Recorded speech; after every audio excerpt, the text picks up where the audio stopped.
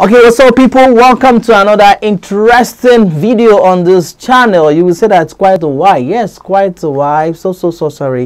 I've been very busy trying to fix one or two things, but the most important thing is I'm back and I'm fully back. So the weekly video continues after this very particular episode. Quite a while. I'm sure you'll be having a nice time. Anyway, today we're not a boy. You've got a lot to discuss on this video. As you know, on this channel we try to take you through some of the basic things you need to know as a presenter. Radio presentation happens to be our focus. We look at TV, we look at other areas too, but today let's do more of radio presentation. What I'm looking at today, I want to take you through some basic nomenclatures or some basic terminologies that we use on radio or that we use in radio broadcasting that you should be familiar with. You don't want to get to a radio station and someone says this and you're wondering, what does that mean?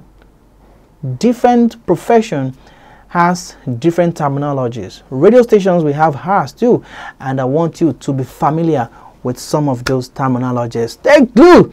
I will be right back. I'm sure you won't run away.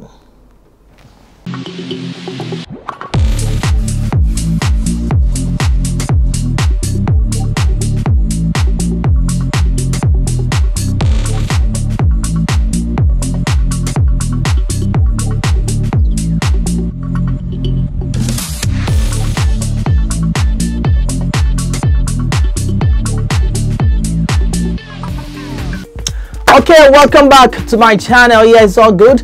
I'm sure you've liked it and you've subscribed. If you've not, it's very important so that you don't miss all the episodes and editions that will come in on this channel. Tim Topola is my name, simply call me Karikatalk. I'm super happy to be back. Like I said, we are looking at major words, nomenclatures, or call it terminologies used in radio broadcast. And the first I want to tell you is DCA. You often hear DCA. It means duty continuity announcer. Yeah, this is the person who is in charge of linking announcement, programs, presentation from one state to the other. That is the very person who mans the console, the very person who takes control of all the programs that will go on for a particular belt. It tells the next program is this, the next program is that, after this there could be announcements. It also be the one to take those announcements. I'll let you know that, okay, after this we'll take this one. Breaking news, like going to be able to tell you that they've got a particular gist they need to be aware of, or like going to tell you the programs lined up for that particular day or for that particular belt. So it's that person is called a duty continuity announcer, DCA. It could be on radio, it could be on television. The very next one I want to talk about is dead air. What is dead air? A lot of us have been hearing dead air. Don't be surprised when you get to a radio station and someone tells you what's wrong. That is a dead air. What it simply means is there is a silence on radio. Interruption, silence that is actually not deliberate. You know, when you talk about silence that is not deliberate. And when such silence goes for like let's say 4, 5, 6 seconds, that is called dead air. At that point in time, listeners could tune out of that station. Listeners could tune to another radio station thinking that, oh, what's wrong?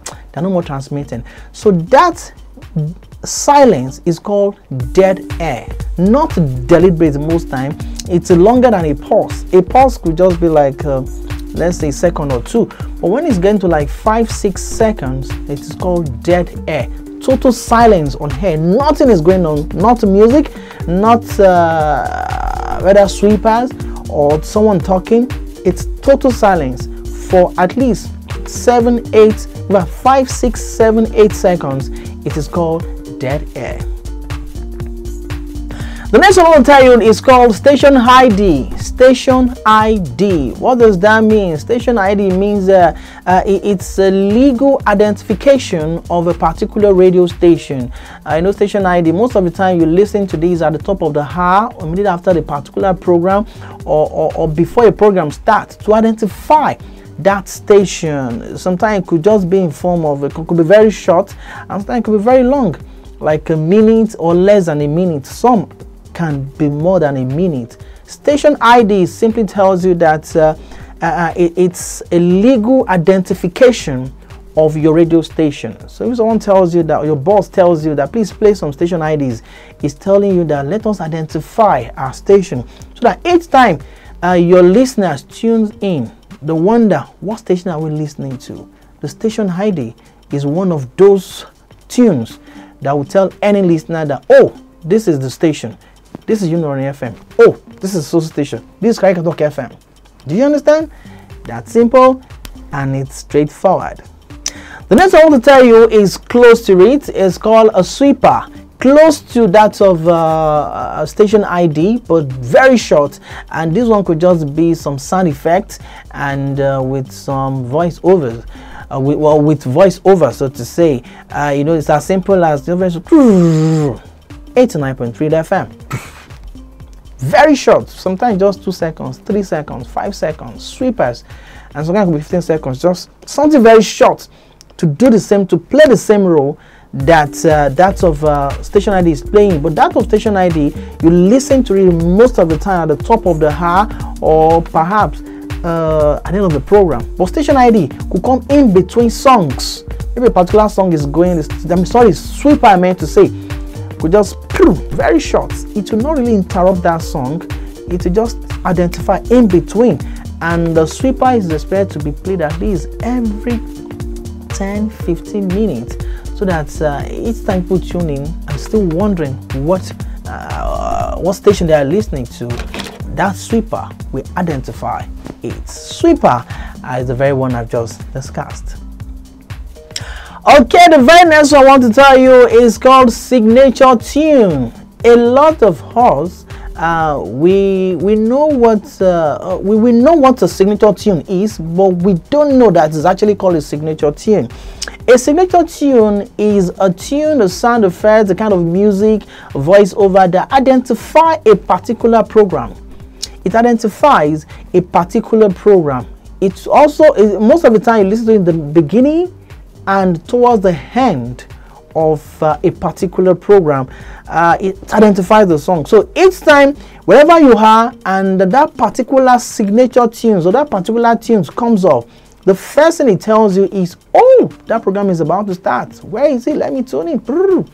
Or maybe your neighbor is playing, or you listen to it in your neighbor's house, you just overheard it. Oh, that tells you that, oh, a particular program that I love to listen to is about to start. Think of that particular program that it has that particular tune that starts, and most of the time they use it in between, and at the end it is called a signature tune. I hope you're learning. Okay, the next one is called jingle.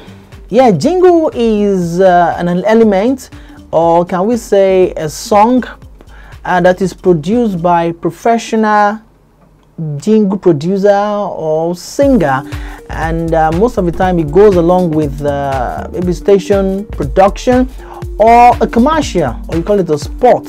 So what is a jingle? A jingle is a kind of production, and that is strictly designed for commercial or for radio. It could radio identification too, but very short. Most of the time you get, if it's commercial, you get like 30 seconds, you get like 45 seconds, 60 seconds, and sometimes it can be more than a minute, like 2 minutes. But professionally, when you talk about commercial jingles, you expect it to be like 30 seconds, 45 seconds, 60 seconds, and that. So what a jingle is?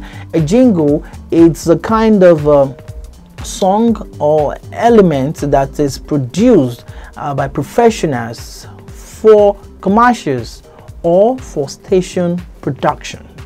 Simple as that. Okay, I'll move on.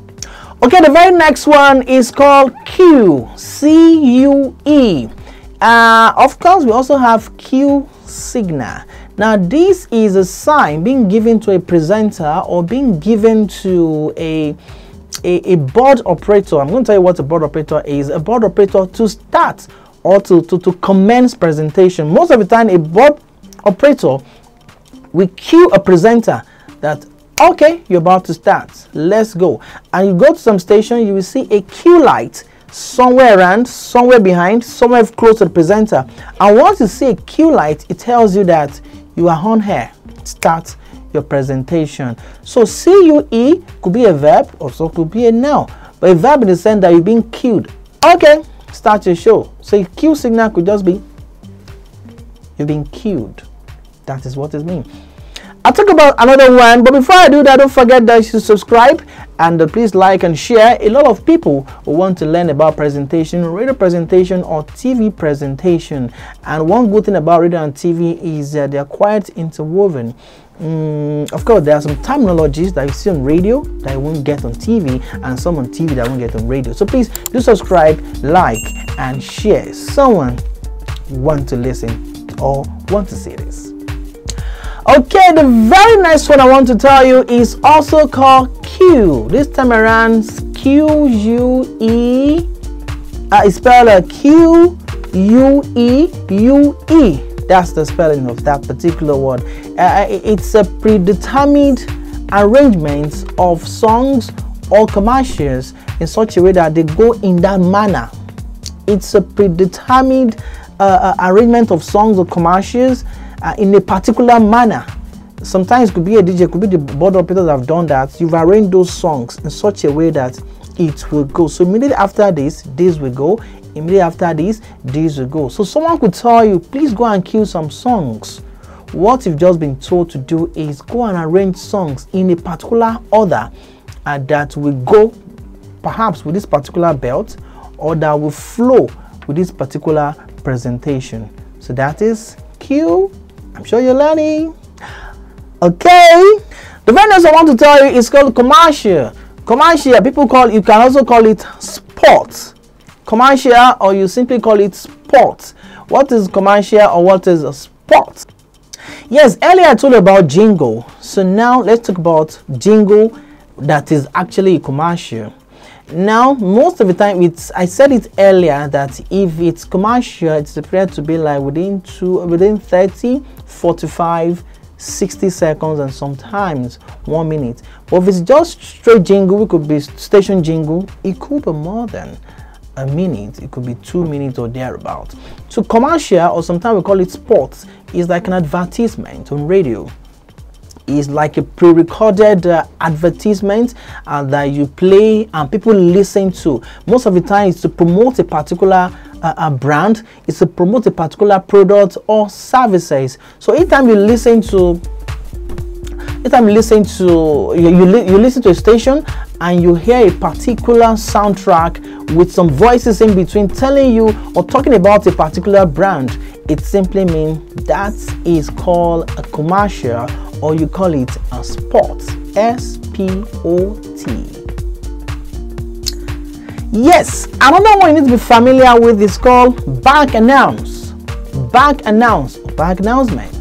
It simply means that that act of telling listeners about a particular song that has just been played or that has just ended. I'm not telling you that, okay, the song you just listened to, it's the band featuring Two-Face, and the title of that track is called Better by Far. Simple as that. That is called, what that presenter just did is called back announce. He just back announced a particular track. So when the song ends and the presenter comes up to tell you briefly about that track, it is called back announce. Another one I want to tell you is called a VU meter. A lot of people don't know what a VU meter is. A VU meter is a particular device. Most of the time you see it in front of your of the board, or you call it the console. It gives the unit or the strength of audio signal that is going out. Most of the time you see it moving up and down, and sometimes some can be moving like this. You understand? It's called a VU meter. So if your boss or your bosses tell you to check the VU meter, is telling you that check the strength of the signal that is going out. Is it too high or too low? Of course, you know that having been trained where to go and where not to go. When it's eating yellow, it's telling you that it's not too high, but please drop it down. The moment it's eating red, it's telling you that it is too high.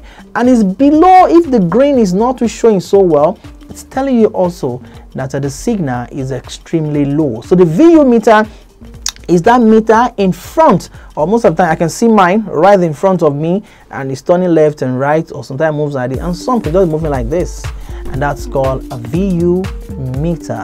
You must also be aware of this and you need to be familiar with some of those terms. In case you just tune in or you just joined this video, we're talking about terminologies, or we call about nomenclatures that we use in radio broadcasting that you need to know if you don't want to be embarrassed. You know, someone tells something, just wonder that what is he saying. He says go and cue songs, and the next thing you go and cue song where you go and cue behind it. I don't know. Anyway, move on again. Don't forget to subscribe, like, and share. Someone needs it. I want to tell you about this particular one, very popular. You call it station or you call it studio live. Some people might like to say radio live, but I think studio live seems to be more professional. Even a live studio and all of a sudden someone says studio live, what it simply means is absolute silence. The mic is about to be raised. The mic is about to be switched on. I know in broadcasting we don't joke with microphone. Once the mic is on, attention, nobody speaks. So if the board operator tells you that station or studio live, it simply tells you that absolute silence, someone who is supposed to speak at that point in time is about to speak. Any other irrelevant voices should keep quiet, and that is what it means. Thank you for watching. But before you know, every time I love to tell you about some words that we do mispronounce, especially radio presenters, English speakers. The first one I want to tell you is ASAP. ASAP. Some people say ASAP. I don't know. It's simply called ASAP. ASAP, or you simply say ASAP. Stop saying ASAP. It's never correct. Also, I want to bring this to your notice too. Model, not model or model. Model. Those ladies who sit around, moving around, catwalking, they are not models. They are called models. And also, I want to bring this to your notice. It is not hostel. It is hostel. Student hostel and not hostel. Not tell, but till. So I'm going to my hostel, not I'm going to my hostel. Am I making sense? I'm sure you check a dictionary to confirm this. The very last one is called expatiate and not expatiate. Most time you read in your examination expatiate. It simply means to give details about a particular information. You should give them more information about a particular story or something. It is not, and it is never expatiate. It is called expatiate. Expatiate. Thank you very much for being a part of today's video. Don't forget that it comes your way every week. Subscribe, like, and share because someone needs this particular video. Terminologies is my name. Call me Karikatalk. I'll see you in the next video.